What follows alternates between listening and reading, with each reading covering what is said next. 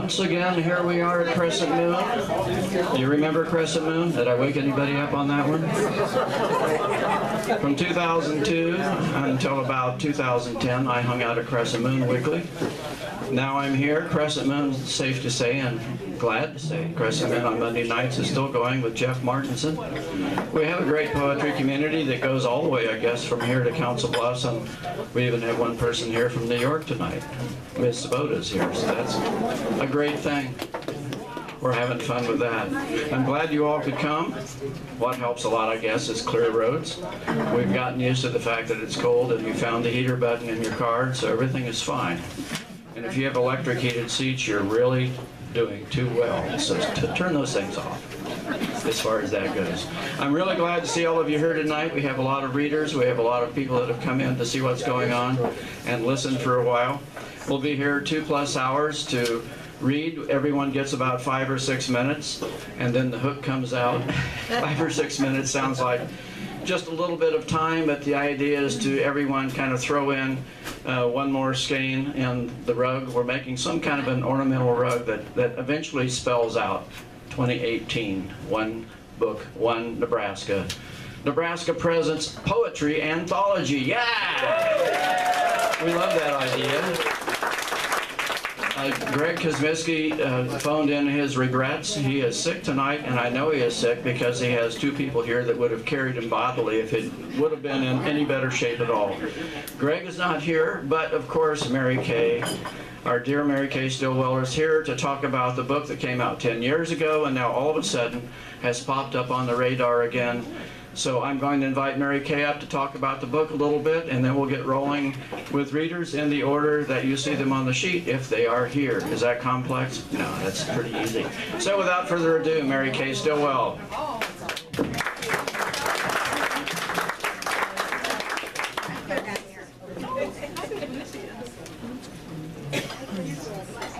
Well, I don't know what to say except holy mackerel, you know. It's so wonderful to look out and see your faces. All of you folks, many of you folks are in the book, and so we're all just happy to be able to celebrate with Rex. And where did Rex go? Oh, thank you so much for putting this together. This is our first official function. And celebration of One Book, One Nebraska. And thanks to those wonderful, astute judges who judged Nebraska Presents, an anthology of poetry, to be our One Book, One Nebraska this year. It took them 10 years, but damn it, they got it right, finally. The web page is up. Some of you may have seen it already. Not all the links are in place. But they'll be coming up shortly. If you have news about readings and stuff, send it to us or post it on the Nebraska Presents Facebook page so that we can all keep up to date on what's going around. Nebraska Humanities has a list of maybe 6 or 7 different workshops that are tied in some way or another to Nebraska Presents, either by the poets who are giving the workshops, and I think there's going to be 2 by Nebraska Presents poets. We're going to give one on poetry, Nebraska poetry, and we're going to give one on writing Nebraska poetry, because we've already heard from folks that they want to meet with poets and learn how to do it. So I hope that works, and we'll have a volume 2, I guess, in a few years that we can celebrate at one point or another. Anyway, it's a real pleasure to be here. Thanks to Mojave for having us, and again, Rex for putting this all together. Thanks to all of you for coming from far off Omaha and Brownville and New York City.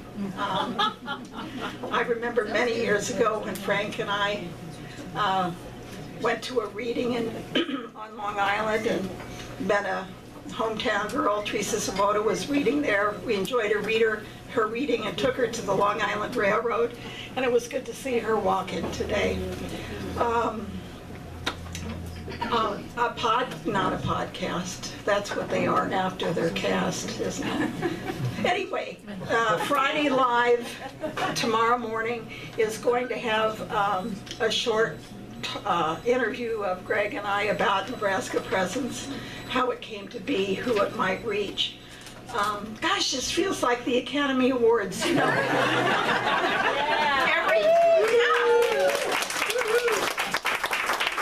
Every year I rehearse my speech, even when I'm not nominated. And this year, everybody wins, and it's just a wonderful feeling to stand up here.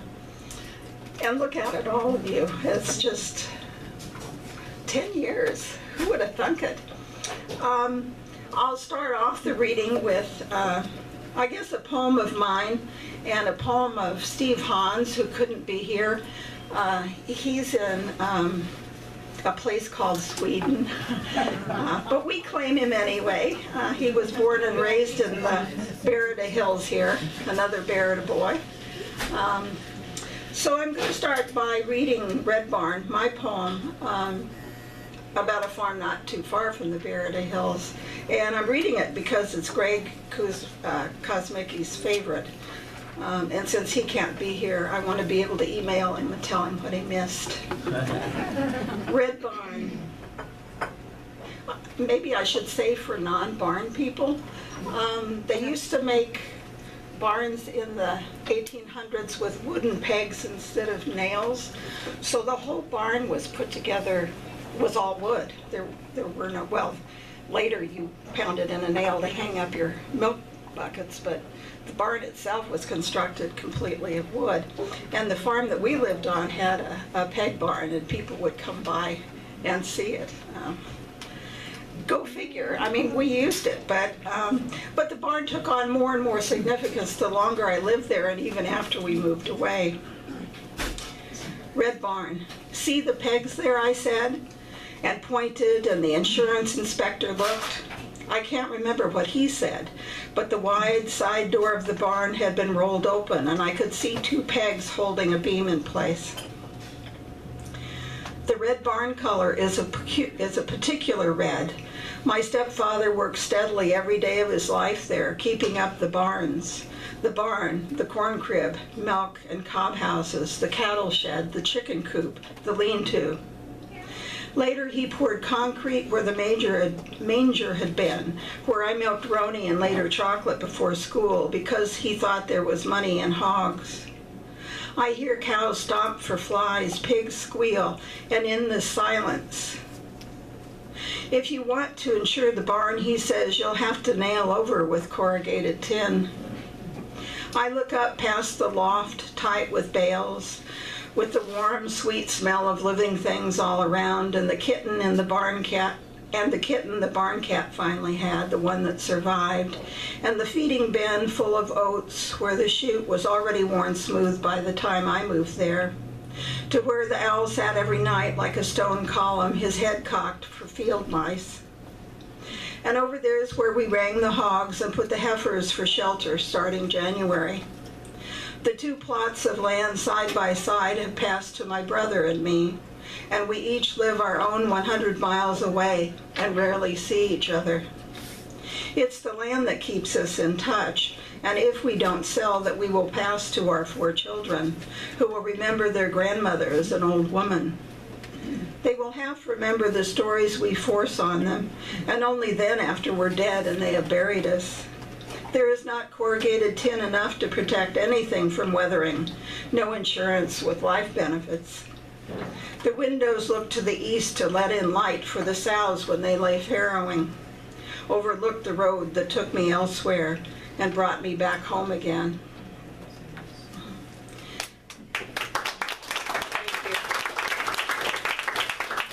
One of the reasons I read the poem too is because it's full of juxtaposition of time, present time, future time, and past time. And when you put together an anthology, nothing becomes more central, it seems to me, when you're thinking about the poems, is the past, the present, and the future of our state, of our land, because our land goes back longer than our state. And then we'll go to one of Steve Hahn's poems, Snow on a Far Mountain.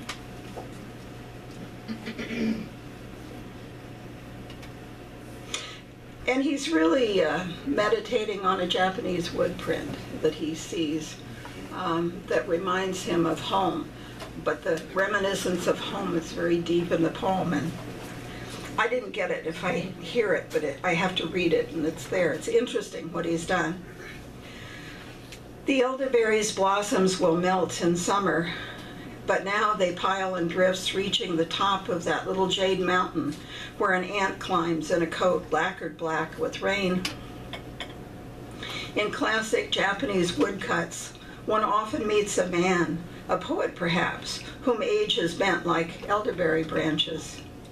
His cloak might be blue, tinged with the gray of some long reconciled sadness, and beyond him glimmers turquoise sky, same hue as a river far below from where he has walked, and his sash is heavy with dark berries printed on silk.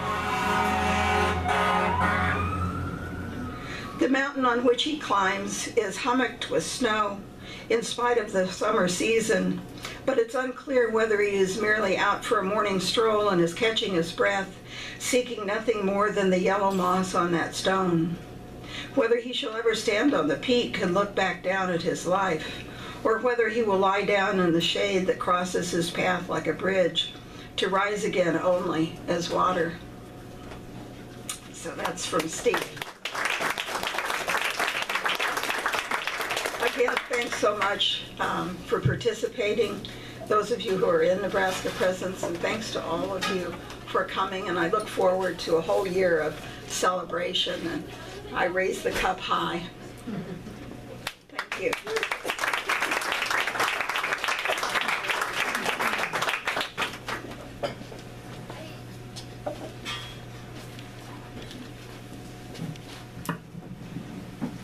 Since we're going in order on the list, next up is Shelley Clark Kaiser. Shelley. And from now on, I think I'll call the names out from down here. Otherwise, I'll be all worn out by the evening.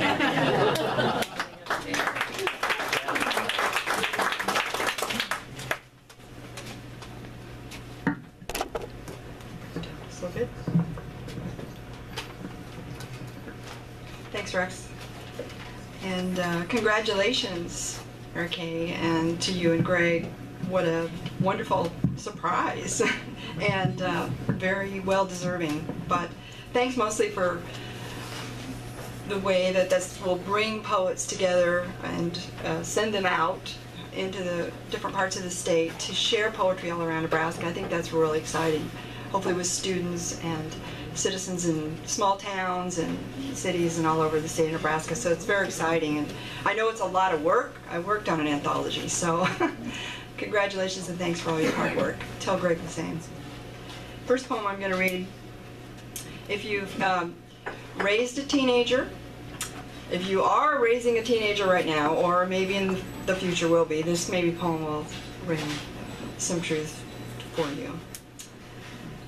It's called My Daughter Picking Mulberries. That summer, watching you scamper up Martha's tree like a monkey, singing your little monkey song, I yelled, "Not too high!" But already, at 8, you knew the secret of the climb. Now, you tell me you hate me, but I'm trying to keep count, and it's not more times than when you say you love me. Your body, the body of a woman. Your breasts bounce a little in a skimpy black tank top, proclaiming in bright white letters, "Bastard sons of Johnny Cash." You don't wave back, running across the lawn to jump into a car driven by a boy straight out of reform school, and the other one, he's not even wearing a shirt. The old junker sputters, coughs, peels off. I try to see if your arms and hands might be moving in the direction of a seatbelt. Back then, frightened, I yelled, "Come down, now!" And you did. Bucket of fruit, plump and bursting your tiny hands bloomed phlox.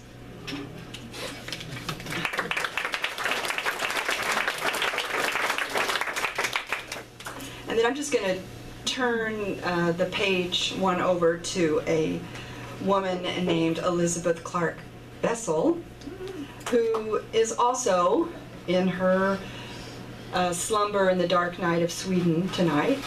My daughter Elizabeth lives in Sweden, and so I guess we got a little Sweden thing going for a little while here. But her poem is called Asylum.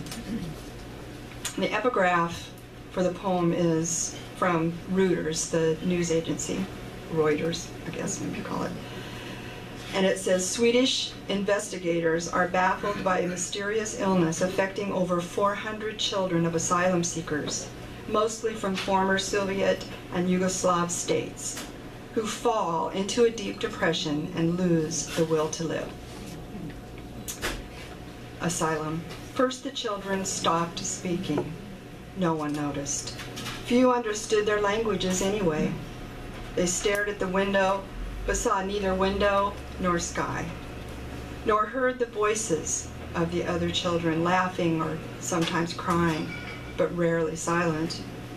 At home, there were calls in the darkest hours of the night, whispered between fathers and mothers, with more to worry about than quiet children. When they stopped eating, Mother took it personally. And now this, she said, you know better, she said. Eat when we had nothing. Think of when we had nothing. One day, they stopped moving and lay all day in bed. Water untouched, food uneaten. Mothers and fathers took them to a hospital. A needle forced them to live. People noticed. They got a name. They faded into walls, into blankets, into the stale air around them. They disappeared into their own nothingness. They accused with their own nothingness. People could hardly stand to look at them. Those children who forgot everything. Those children who saw everything and then didn't. Thanks a lot.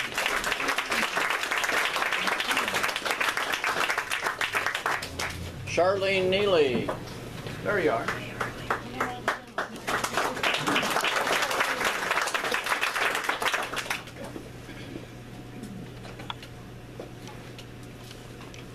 Well, every winter my voice decides to do this disappearing act at random times, so I hope it lasts. Thank you, Rex, for promoting this, and Mojava. And thank you, Mary Kay, for being the instigator of it all. And all the wonderful people that had poems in here. I'm privileged to be part of them. And I have to put on my glasses. It's heck getting old. The first poem I'm going to read is by Kathleen West. And Kathleen died this past July, so I thought I'd honor her by reading Progression. You are the farmer's daughter, corn-fed, apple-cheeked, a local yokel from a jerkwater town, where tractors cruise the gut on Main Street, and Loretta keeps tabs from the 5 and dime. You are the round little Swede, snub-nosed, tongue-tied, who rises at the crack of dawn to milk the cows, slop the hogs, and cut across the corn to school.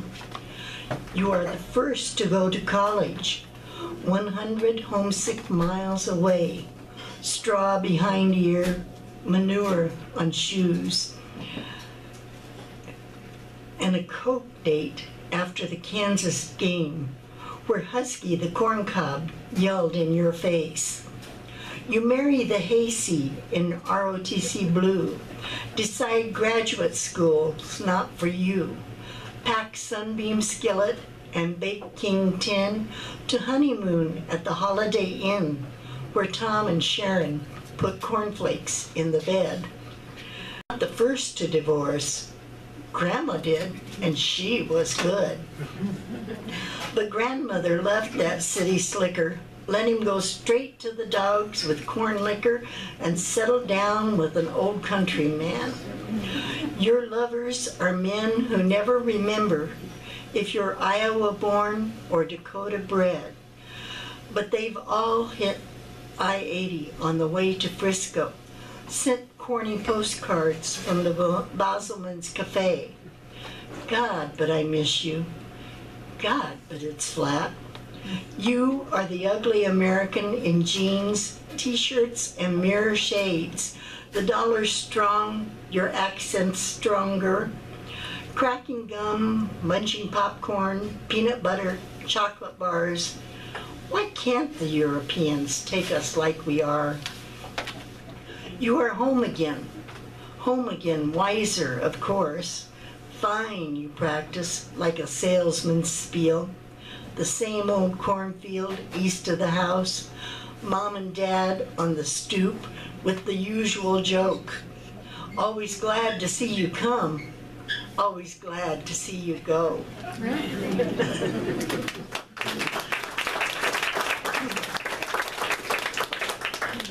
And this is my poem. I have no Swedes in my poem. Unraveling. After the funeral, grandmother sat in her straight chair, methodically unraveling grandfather's favorite sweater, the pile of kinky, loose thread growing at her feet, carefully undoing each stitch she had knit 30 years before, not breaking the thread, not even once. She let it drop in its own pattern, and her pile grew. She pulled the memories one by one, telling them as she went, recalling the days and loves of her life before laying them at her feet, a tale of yarn.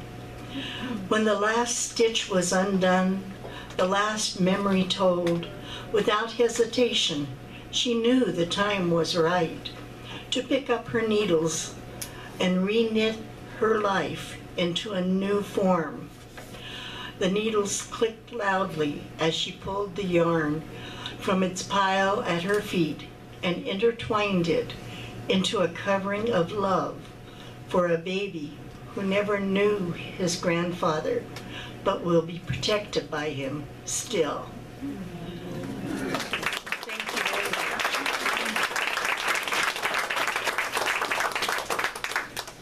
Next on the list, Jan Chisholm Wright.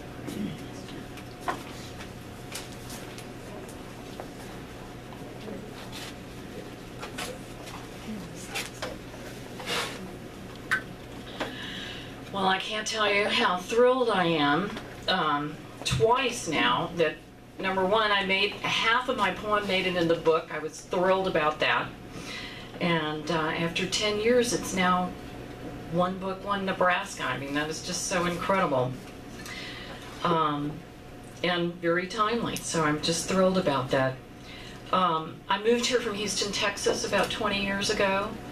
Moved to 1.5 miles north of Berida, population 25, if any of you are familiar with that. I didn't count. I was not in town, so that didn't even count. But my husband, the area affected me so deeply after that move, to be 7 miles down a rock road in the middle of cornfields or soybean fields, so far away from the big city and the tall buildings and the fast pace of life there. And so I wrote this sitting on my front porch in a porch swing of a 100-year-old farmhouse in the middle of pretty much nowhere, is what it felt like at the time. September 11th.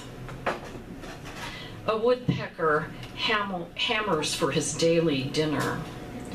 The horned owls in the bog have again begun to hoot.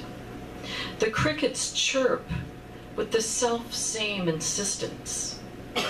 The corn stands still ready for harvest. It occurs to me how easily this earth could do without us.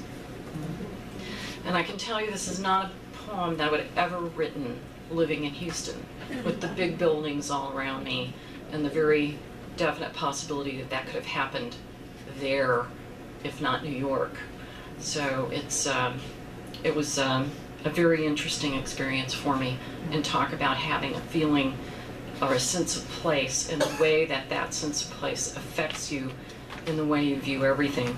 And I feel so lucky that I got into this, and I feel so lucky that it's come around, and I and a friend of mine have put out a book called The Berida Hills of Nebraska, and it's been going around an exhibition, and it's about Berida, or the hills around there.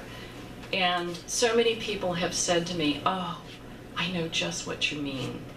And that made me feel so good, because I wasn't a native, but it affected me so deeply that even people who were native from that area say, "Oh, you really got it." And it's very exciting. This is going to be, our exhibition will be at the Center for Great Plains Studies from July through October, and I'll get information out on that, so we're thrilled. And it's just great to be in this book with all you famous people. Thank you.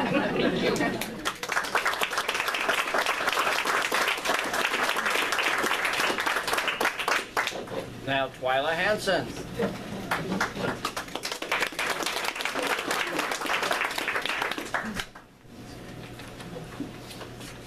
All right, thank you. Wow, this is quite a crowd. It's amazing, Teresa. Thanks for being here from New York City. Yay.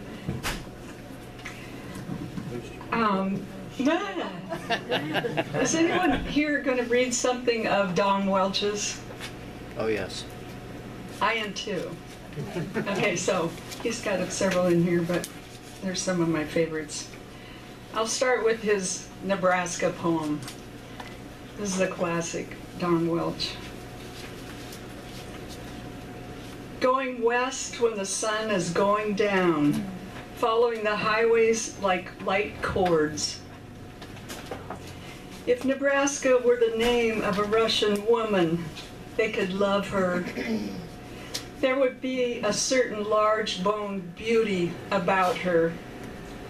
Or she would be dressed in black and lace. Her waist would be small, and she would drag her long dress over a floor into a study lined with French books. She would be a pawn in huge novels of war. As it is, she is a woman of spare beauty, turning away from him so that the fine hollows of her back were toward the bed. She said, "Why do you do this to me? Why do you keep imagining me in other places and states? And why do you keep assuming our children are unhappy?" That's Don Welch.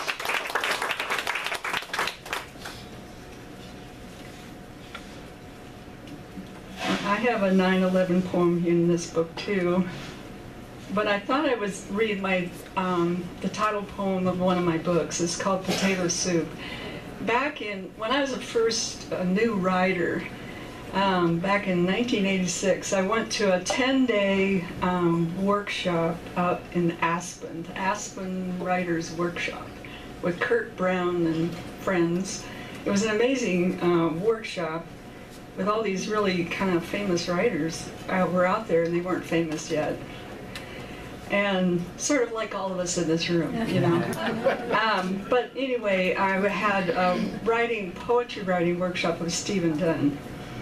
And he said, one of the things I'll never forget, he said, was, we were going to look at our poems, you know, we were all kind of new writers, and in fact, one woman had switched from a fiction workshop, I forget who taught that, but the woman in the first day said, "Well, I can't teach you fiction.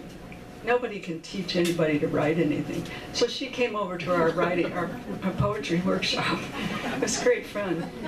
And anyway, we had a good time, and I made some friends in that group. We still are in contact with each other. But anyway, one thing Stephen Dunn said was, we were all sitting down with our little poems, and he said, okay, now we're going to think of these as fictions. Yeah, right. Anyway, so here's my poem, Potato Soup. In the early years, she helped her mother plant peels, carry the dishpan out to the garden, digging holes. What you eat is what you plant, her mother always said, that edible tuber common as dirt, a near daily staple.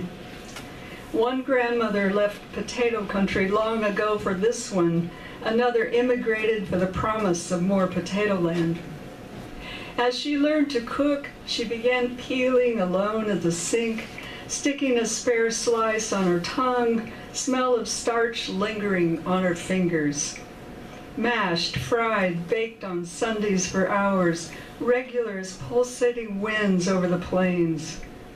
Soon graduating to French fries in sizzling grease, to fermented spirits of the potato. Beginning with a certain look in an eye, relying on folklore, that time of month safe if planted at night under the expansive and unblinking moon. Grappling into the soil around roots to sneak an eager potato or two. She's fond of the skin color, the flesh, textures, exotic flavors. Moving on to potato salad years, quick-boiled varieties from the hot tub. Decades here and gone, potato love constant. By now she's concluded it's best on gradual simmer, consolation accompanying maturity.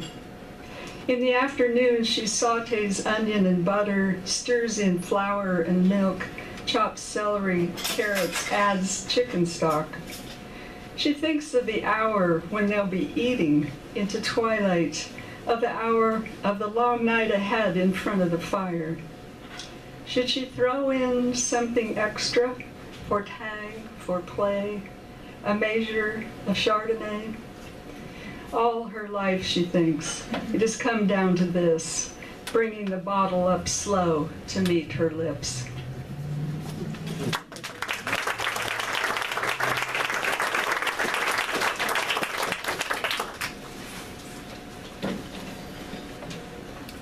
Now we have Teresa Boda.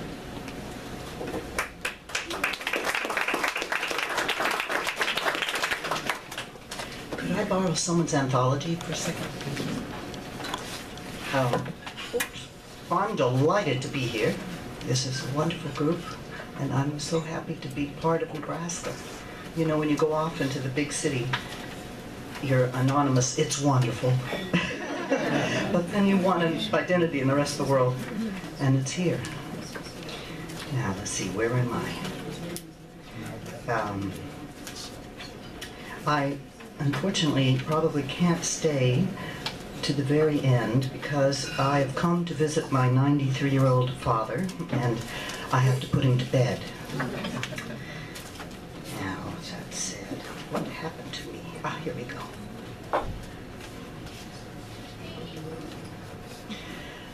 My dad and I spent a reasonable amount of time at the sale barn in Ogallala. All the cows with barcode on their backs get run through. The wind like a big pneumonia across all that hide. Then all the reds sell high. The sold song of a two-way radio. You hear that cut by the fence. Ears that cold. Well, impossible to repress this fever of selling. Well, nigh impossible. The free puppies go free. How do we total up? The inarticulate gesticulate. It's not hard. It's as hard as ice in shade. One finger up, then trucks, then the butcher.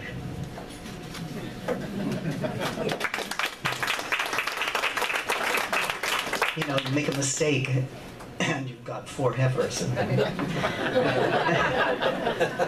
So this is Poems for Dad, starting to show. Such a sad thing to sense Dad's sadness is made up of sense, as in I sense, not know. Not a pregnancy, no. The opposite. In the dictionary, sadness is derived from salt, the sifting from the chest bone to where the eye watches, no longer feeling clever, a sting, such a sadness, the brick of it. Like love, you're stuck on its thrust and wane, you can't give up. Dad's not going to make it. The it being, you can't watch, and you must, but you don't. You feel the past, the sad, with regret, close enough. Dad says, hi, one more time. All the bulbs in your gift grew strange. Hi, he says again.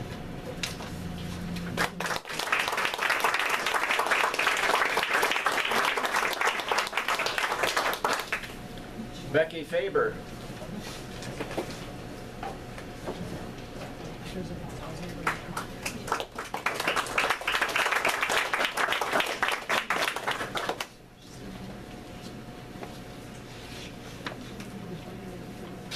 Well, I do need to tell you that for the past few years, I have been the chair of the One Book, One Nebraska committee.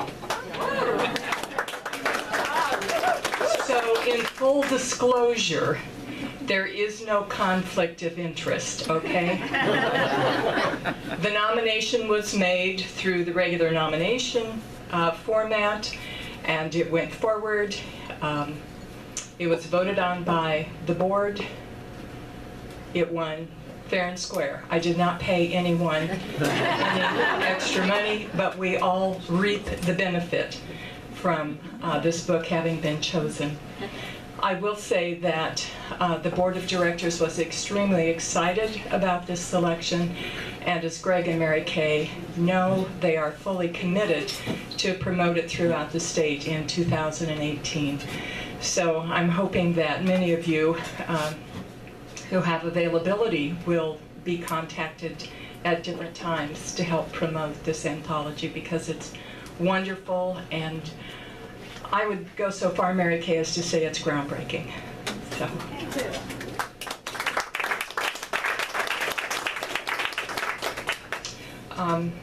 I'm going to read two poems, and the first one makes a reference, a political reference, and as Mary Kay said, this was published in 2007, and so the prompt for the political reference was the weapons of mass destruction, and whether or not Iraq had the weapons of mass destruction, and what Dick Cheney was saying to the press at that particular time. It's entitled My Sister.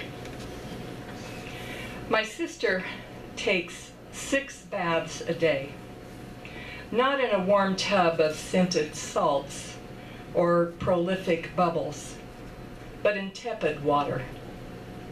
She tells me that she is learning to swim, something she feels she must do before visiting either coast. She says that ignorance is not bliss. My sister chooses only friends whose first name begins with A. Anne, Angie, Andy, Alan, Anthony, never Tony. She says that she can only handle one letter at a time, and that these people understand the concept of linear sequence and how first things must come first. My sister always carries a photograph of the president in her purse. She says that she admires his ability to lie, how Pavlov has trained him to slobber untruths on a daily basis.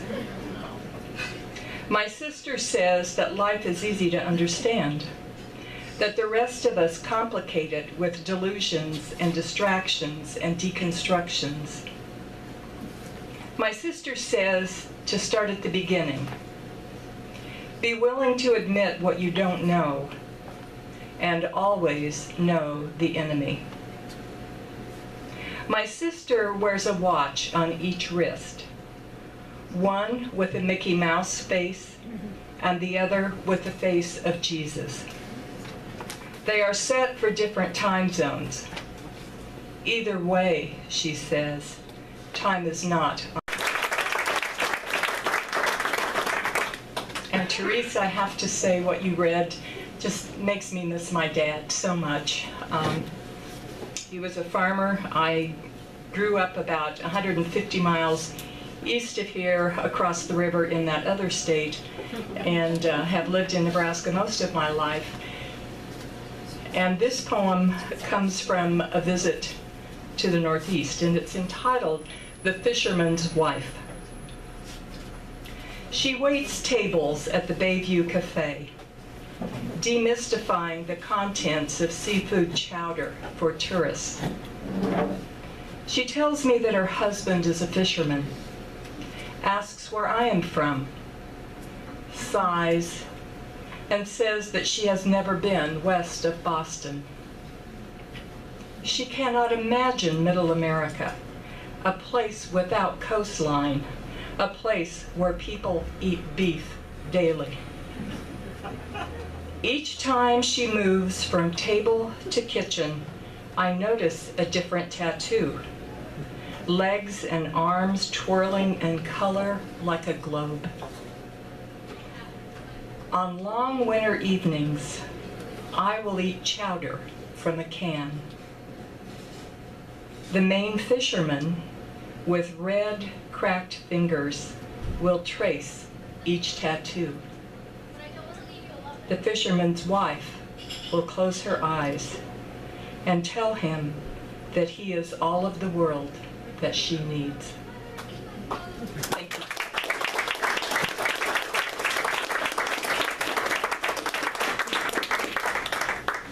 Rosemary Zumpf.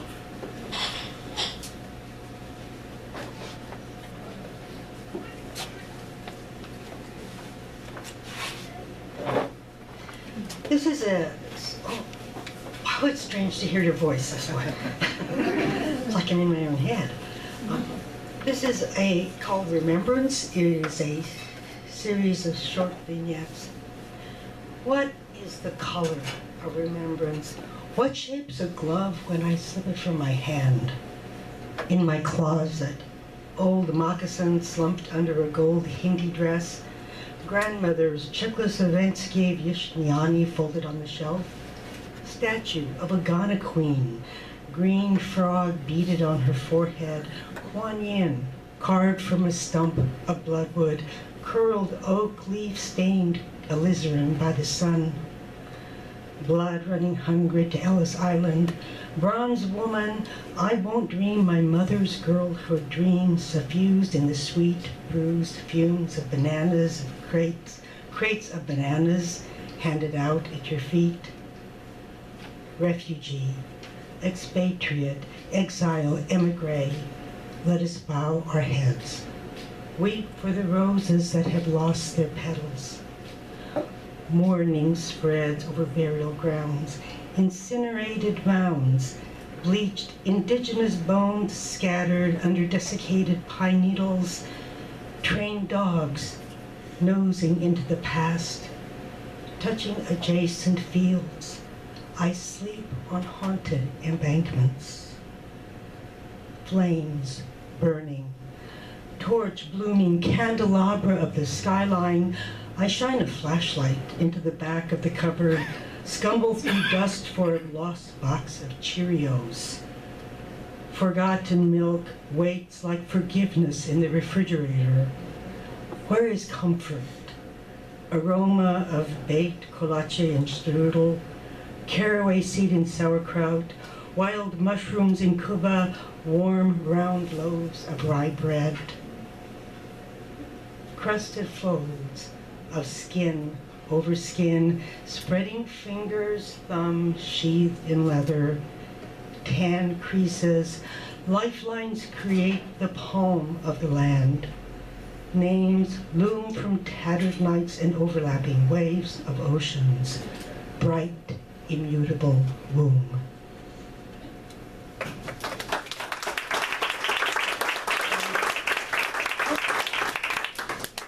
And this is called, the right one. This is called wiping the slate clean.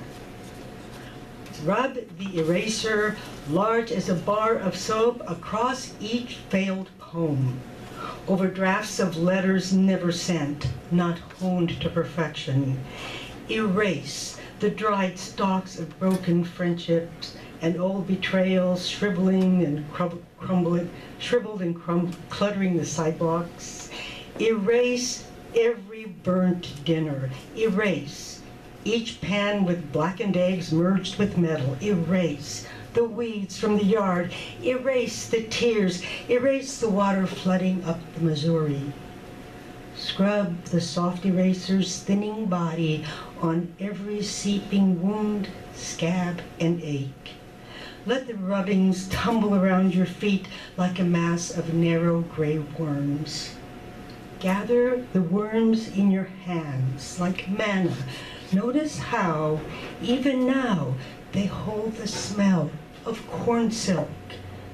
The golden strands we strip off and toss into the trash.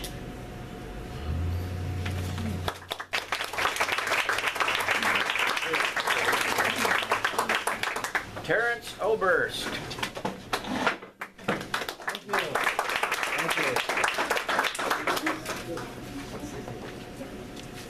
I want to thank Mary Kay and Greg.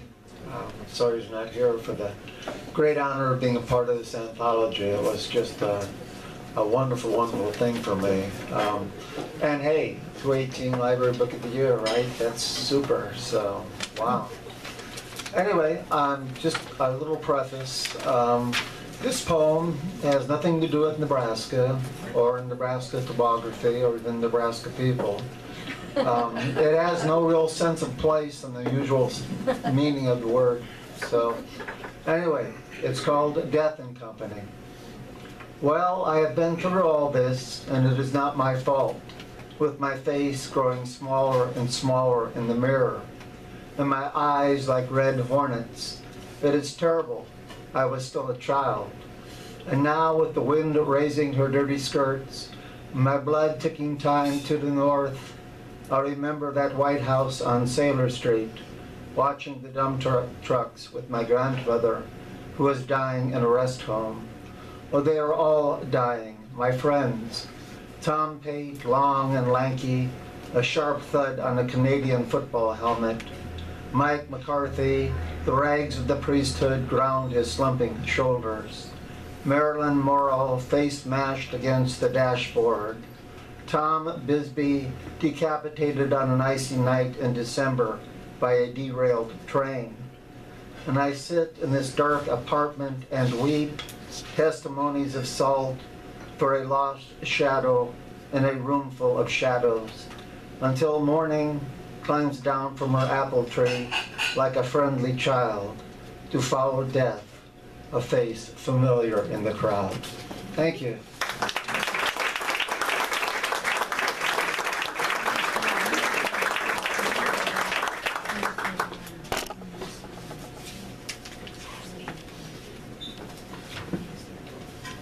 What do you think of the night so far? Is this fantastic or what? We're going to take about a 7 or 8 minute break. You know, that means 10. Everyone knows that means 10, but 7 or 8 officially. This gives you a chance to maybe get another refill of something that you might want to drink or try something new. I really do appreciate Paul Marshall and his crew here. Mojave has been our home for almost 2 years now for this particular reading series, and a home for musicians from all over the area. So this is the kind of place that we support, and this is the kind of community that we love. Mingle, meet some people, renew some acquaintances, start some new ones, and have fun. Be back in 7 or 8 minutes. Wink, wink. Okay, welcome back to part 2. Glad you all could be here. They'll hear me in a minute. I have more amperage than any one person. Maybe even more than 3 people, I'm not sure. Thank you all for being here and helping out Mojave. Maybe we'll set a record on the number of gallons of coffee, tea, etc. that go down the hatch tonight. That would be fine with me. We'd like to set those kinds of records. The happy talk going on, people doing dances. I see multicolored devices flying through the air, and that's pretty interesting. Things break out when you get a bunch of poets together and they come up with ideas. And there's one, my friend Master Todd Robinson from Omaha. He's full of ideas. I'm not in the book. He's not in the book. He's not in the book. That's okay. There's room in part 2. There'll be a section 2 or volume 2 coming up someday. Maybe you can be in volume 2. We hope so. As I said, we're very glad to have you here tonight. This is a great celebration. I'll introduce the second half of the night by saying that Marilyn has been a poet I've listened to for years, and she's the master of the small, exquisite jewel box of a poem. So when you open the lid, something pops up and dances and a song plays. And what can you say more about a poem than that? I can't. Marilyn will read some. Marilyn, come on up.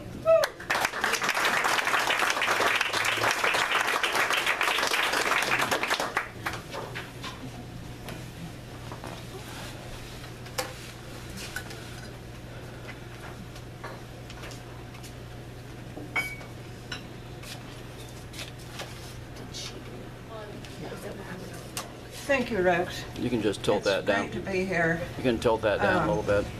I grew up on a farm with all sorts of creatures, and I've always loved nature. And I'd like to begin by reading a poem by James McGorian, who I understand is not here this evening, but is in this book, called Crickets. They call our names in the night, inviting us into the middle air, where the wolf chews stars to pulp, paws of stone resting on the empty dream. As we approach, the crickets retreat, their song ringing like scars. We pass the pumpkins rocking on vines, the barn running, its arms full of boards. Beyond the creek, tattooed with minnows, is the oracle of flung seeds, the staked earth between glass trees, the ferns blackjacked from behind. The raccoon opens a suitcase of bees. The fox nudges the rabbit into the transept. Roped with berries, the bear stands upright, turns on a pegged leg, admonishing, and departs with all our memories, the piety of terror padding the walls of the clearing. As quail lift in blank escape, fence posts put steel shots in their pockets, and everything shimmers. The tear shell room where laughter is born, the sulfur lockets where love is stored, the voyage of mercies and milk cry, the witch breath balance of body, where the deaths on both sides of our life are even, where the years of pain given and received are brushed with the oil of the moon. Under the sapphire window, the cat curls on the slope of the cellar door. They call our names in the night and leap and scurry above bandaged straw. The last rumpus of the season, the float of this crooked month, in the marrow of the unsaid year.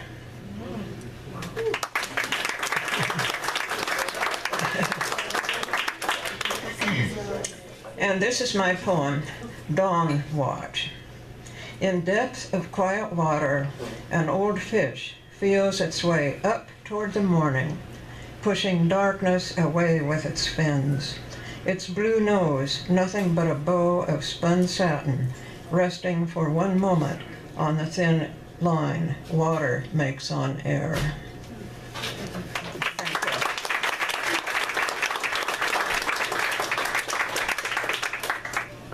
Bruce Colbart.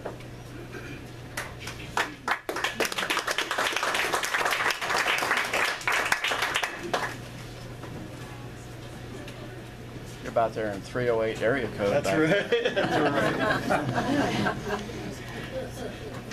Rex, thanks for pointing me out so I could come up here. And thanks for putting this whole down together. Appreciate it. And thank you very much, Mary Kay and Greg, for allowing me in. Felt like I got to sit with the cool kids for once. This poem, Army of One, came from, actually started off on a cocktail napkin.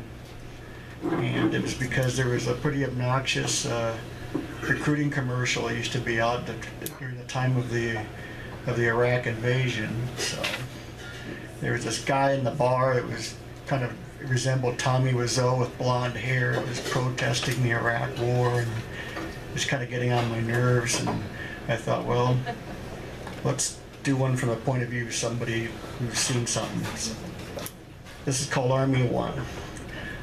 I am an army of one.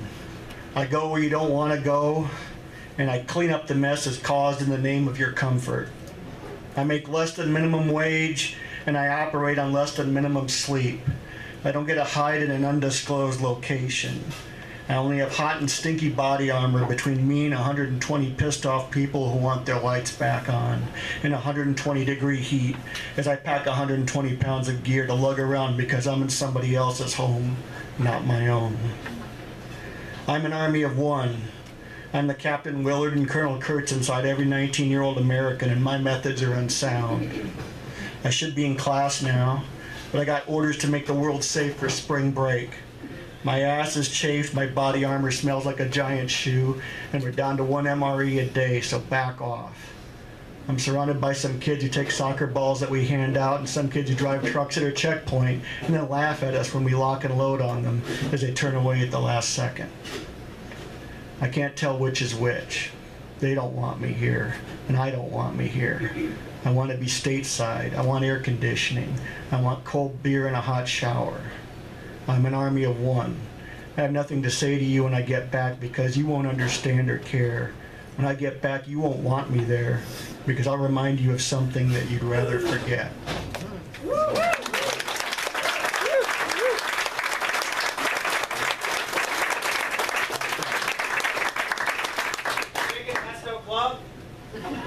I guess the next reader is Chicken Pesto Club, otherwise known as Terry Lee Schifferns. Terry Lee.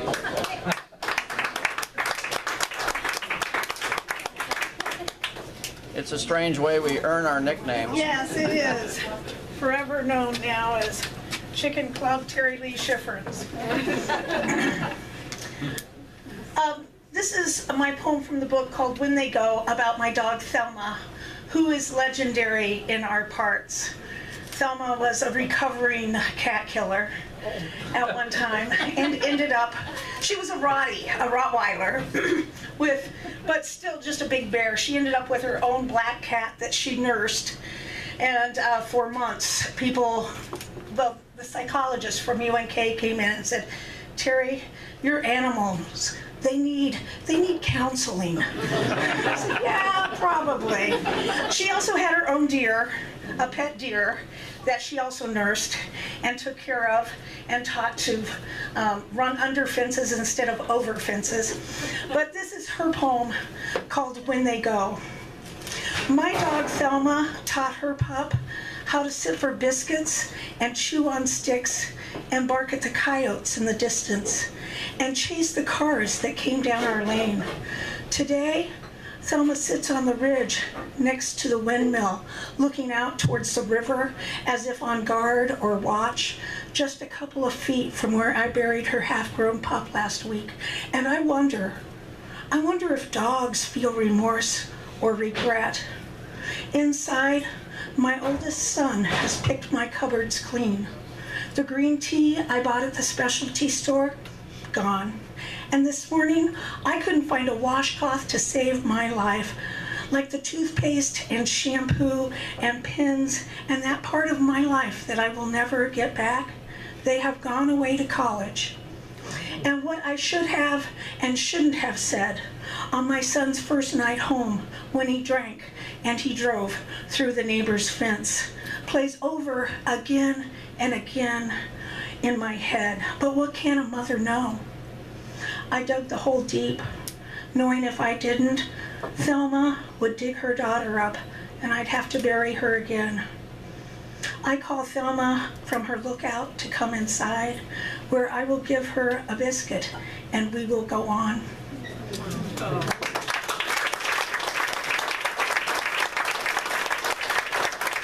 And if you will indulge me, I would like to, Twyla read the Nebraska poem by Don Welch, and I would like to follow up with Ted Koozer's poem, So This Is Nebraska.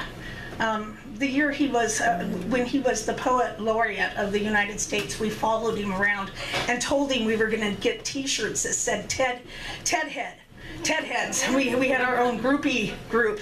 And so, yes. So this is his poem called So This Is Nebraska by Ted Koozer. The gravel road rides with a slow gallop over the fields, the telephone lines streaming behind its billow of dust full of the sparks of red-winged blackbirds. On either side, those dear old ladies, the loosening barns, their little windows dulled by cataracts of hay and cobwebs, hide broken tractors under their skirts. So, this is Nebraska. A Sunday afternoon, July, driving along with your hand out, squeezing the air, a meadowlark waiting on every post. Behind a shelter belt of cedars, top deep in hollyhocks, pollen, and bees, a pickup kicks off its fenders off and settles back to read the clouds. You feel like that. You feel like letting your tires go flat. Like letting mice build a nest in your muffler. Like being no more than a truck in the woods. Clucking with chickens, or sticky with honey, or holding a skinny old man in your lap while he watches the road waiting for someone to wave to. You feel like waving. You feel like stopping the car and dancing around on the road. You wave instead and leave your hand out, gliding lark-like over the wheat, over the houses. Thank you.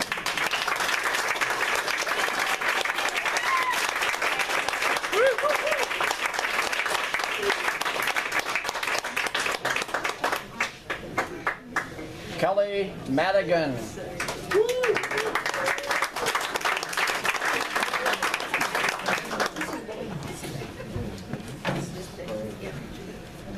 I am thrilled to be here, and I told somebody during the break I'm just billowing up with affection for all of you people and all the connections in the room and the different ways that I know people. I officially became a resident of, what did Becky call it? That other state on Friday. So I got my Iowa driver's license and registered to vote. Yay! Kind of excited about being an Iowa voter. And but it's nice to be in Nebraska tonight and be with you. One of the poems that I have in this book came from a conversation with a poet friend of mine who is no longer with us, who many of you knew, Deb Walls. And Deb had told me that her first husband, who she was only very briefly married to, I think it was a husband, and had no contact with for many years, and she was happily married to her second husband, that she had heard that he was dying. And she was really surprised by what it brought up in her. And in that, I found this poem. 25 years later, she learns her ex is dying. 5 nights in succession, she recalled him in dreams. His voice was a series of clicks and whistles, the sound of Burlington Northern Santa Fe troubling the long rails. If she starts to walk those tracks, her cupboard doors will spill their store of crackers and oats onto the floor. Her shingles slip from the sure grasp of the roof. Linoleum plans to stall her. The dog knows to sigh and paw the water bowl. Her climbing rose has been positioning itself all summer. Still, she remembers herself as a sundress, waving from a makeshift clothesline on the fire escape of a red brick building, or as a banner of blonde hair advertising from the back of a black motorcycle. She wants to take up cigarettes again, sleepwalk, lose both shoes at a party in a neighboring town. She wants to tell him something, or sing a chorus of that old Donovan song to him, maybe just over the phone. She remembers shuffling the tarot cards, intuiting a future much more wondrous than the thud of news on her narrow porch, the civil greetings penned to college friends.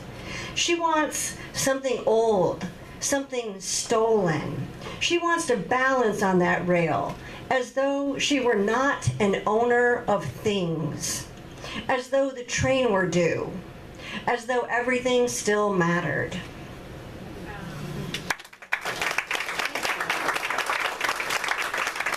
Thank you. Thank you so much. I miss Deb, and I think that she would love to be here tonight. I'd also like to read a poem by Nancy McCleary. I admit that I don't know how to pronounce the name of the author that is quoted in this poem, so bear with me. Nancy McCleary, also no longer with us, also a person who was very dear to me, who would have enjoyed this evening very much.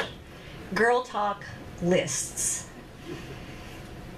Now that she's back, I visited her in her studio, and she asked me, "What you reading?" I showed her the list of elegant things in Sai Shonigan's pillow book, come down to us from 10th century Japan. And she said, "I work from my own list.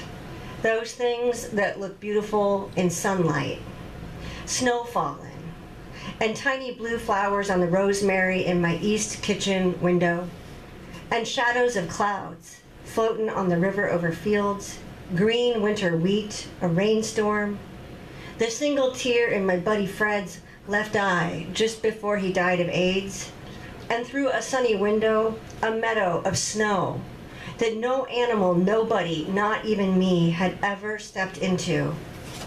And any of my sunlit paintings will fit in with my impressionistic washes, my visions. So what's on your list?" she asked. Told her, maybe I'd write from her list. And I add sounds and smells, morning doves calling at dawn, the fragrance of mock orange in bloom, ambulance sirens, soft wind over wheat fields, spicy smells off the river. And my mother coming out of the bathroom laughing and saying, "It doesn't smell like roses in there." And the jingle of my telephone, voices of my adult son or daughter, my 2 granddaughters or friends on the other end, sun and moon eclipses, my 2 brothers. She picked up her brushes. I walked into the bright afternoon, humming.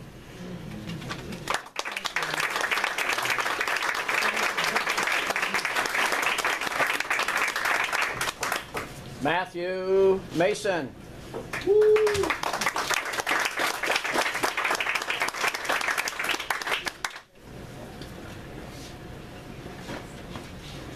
Hey, thanks Rex for doing these things for years and years and keeping things going. That's fantastic, and we're grateful. Sarah, my wife, is not able to be here tonight. There's a sick child at our house, and I won, so. A poem by Fred Jedek. Fred is a poet who I really like. I got to spend a fair amount of time with him. He published a chapbook of mine. And so when I met him, it was just kind of fun to talk poetry with him. And I'd published like 50 poems at the time and felt good about myself. And I talked to him, it was like, "So Fred, how many poems have you published?" "Well, at this point about 5,000 under like 3 pseudonyms." And I'm like, oh my God, because I wasn't aware of certain things about him. So it's fantastic. But he passed away not too long ago. So I wanted to make sure and read a poem of his. There's a poem called Father Dancing. My father liked to dance alone, late at night, when he was sure the rest of the house was sleeping. He would turn on the old Philco and dance with the broom. One summer, when Mother sent me out with his lunch, I caught him doing the rumba in the berry patch. Music seemed to come from his pores. One winter, he waltzed for the cows. I went to the barn to feed the cats. I found him doing a perfect pirouette. His arms spun out and up until he was like a giant top spinning before the stalls. The cows were lowing into their cuds. I could tell they'd seen it all before. Occasionally he would spin to a stop, bow, kiss one of them right on the nose, and two-step back into his turning. One day, I caught him dancing nude in the small meadow down past our creek. He and the dance were as exquisite as prayer. I thought of Noah's sons covering their father's nakedness and wondered why.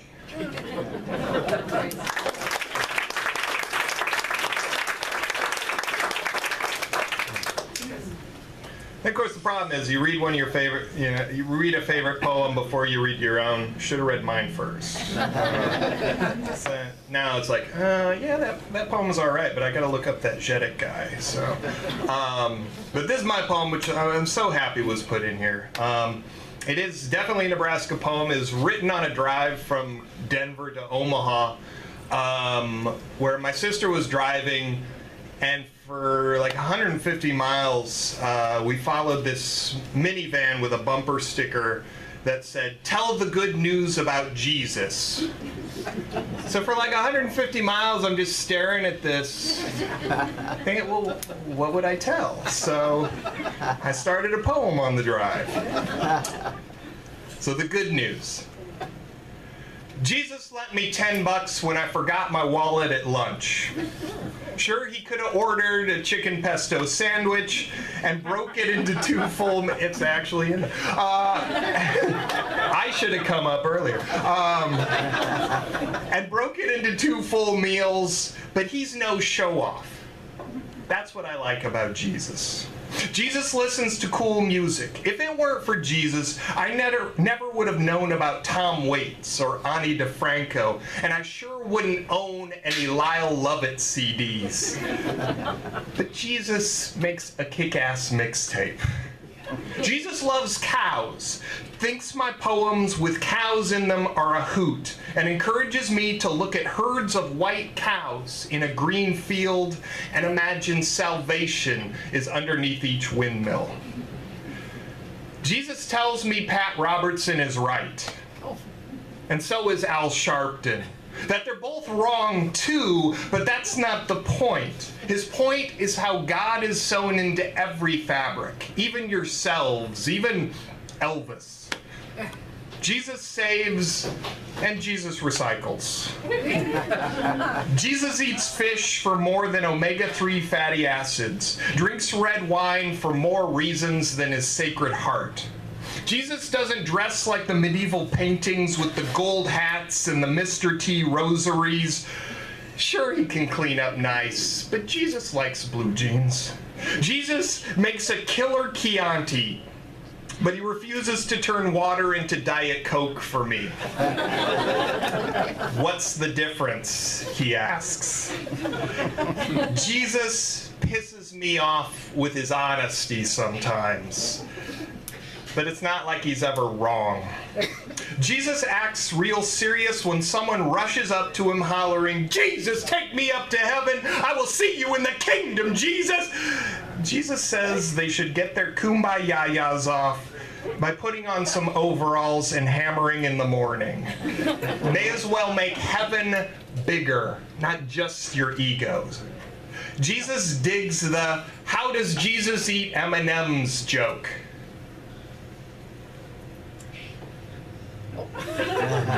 Poem needs a visual aid. Churchgoers explain it to everybody else.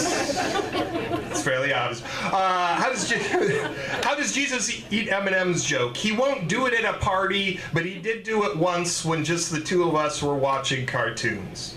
Jesus wanted me to tell you he loves you. Jesus also wants you to stop doing that thing. Jesus tells me I'm saved, then he laughs real loud. I hate it when Jesus does that.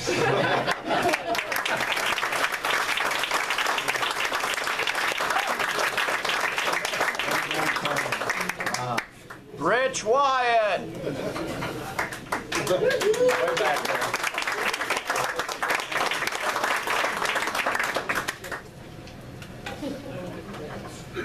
You heard me. It's okay if I read two poems by Sure. isn't it? Sure. Good evening.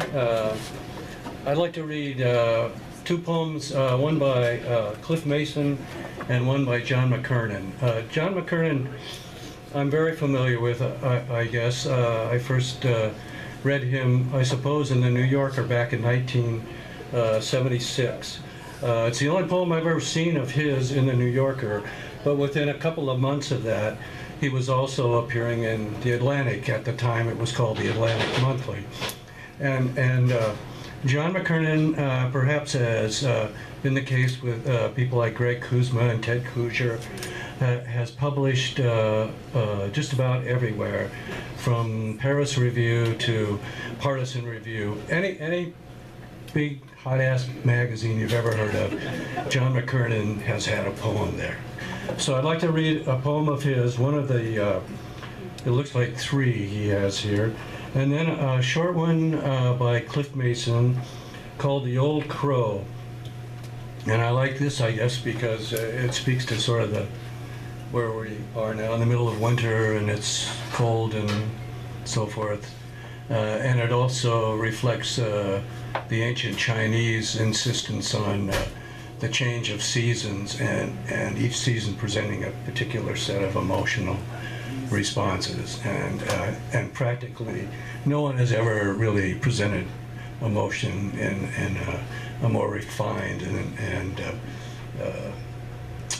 powerful way. I didn't quite come up with the right word, but maybe the poem will save me. The Old Crow. Even in full moonlight, I cannot see the old crow in the tree at night, head tucked under a wing. Yet I know it is there, a blackness robed in blackness. It's supposed to warm up. This one by John McKernan is from a chapbook he published with Lost Roads Press out of Arkansas, and I think it may still be going, I don't know whether strong, but I think occasionally it does publish books. This is called Walking Along the Missouri River North of Omaha, I Find an Indian Arrowhead.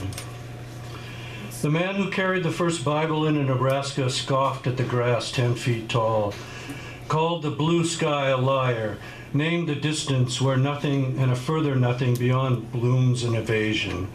This lack, this absence, the man with the book could not contend with. A land where man had never cursed life. Job is still hearing the first footprint on the west bank of the Missouri River. Year by year, growing deafer, dumber, he hears the whir of the arrow on its way to the heart of the deer. Thank you so much.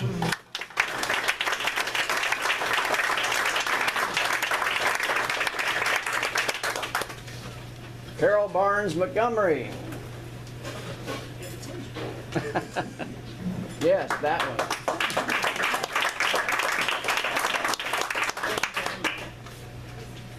I wasn't paying attention. You may have to pull that mic down a little bit. Pull it down? Just to match your mouth. That'll work fine. We've got Brad. He can do it. So you break some of the footwork here? Yeah, is that better, or is that okay? Okay. Thank you to everybody who made this possible tonight. I have been away from the poetry scene for, I'm guessing, 15 years, maybe, something like that. So it was an honor to be in Nebraska Presence, and thanks to all those who put that together. And it's so good to see people tonight that I haven't seen in a long time. Just had a birthday in December.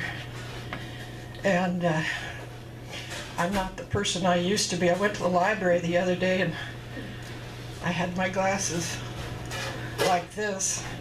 And I said to him, "You'll have to read that for me. I didn't bring my glasses." He just looked at me. And then I realized, I got home and looked in the mirror. Oh, boy. Anyway, my poem in this Nebraska Presence is entitled, Any Particular Joy. Dolly never married Tom. She meant to, but there were too many miles between them. When her son was born, she named him Tom. She meant to marry the man who fathered him, but again, too many miles. And there was the old dad to contend with, him and his ill humor and his bent mind, his cattle, land, horses, feeding sleds in the winter, hay racks in the summer, and the endless waving grasses carpeting the distance. The milk pails, wash tubs, prairie fires, they kept a woman busy, so that when her hair thinned and the old man died and young Tom went away to Chicago, she counted the years on her fingers and came up with none that she remembered with any particular joy.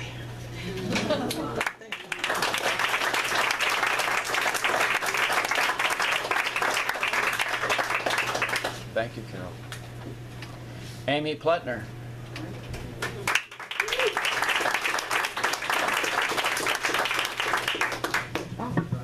I think that's good. That should be good. I'm really happy to be alive in this community of writers and people that are creative and out tonight. So thank you to everybody. It's a great place to be.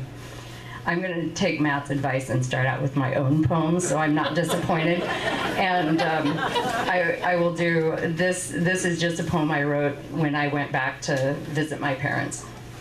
It's called Morning. Mom tells me to write about the largest cottonwood in Platte County, the one along Shell Creek's bank in the middle of Sawfield's cornfield, or write about Grammy's pink comb dipped into a glass of water. But I'd rather write about my mother in her blue robe with the patio door slid open to cool spring grass. She smiles, looks over her shoulder at me. Do you hear them? And in comes song, filtered by thick cedar, a low, soothed rhythm of soft sand before waking.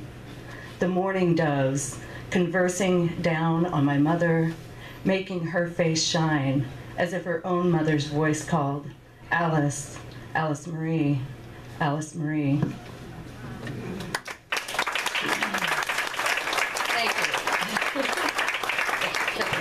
I'm going to go over here. There we go.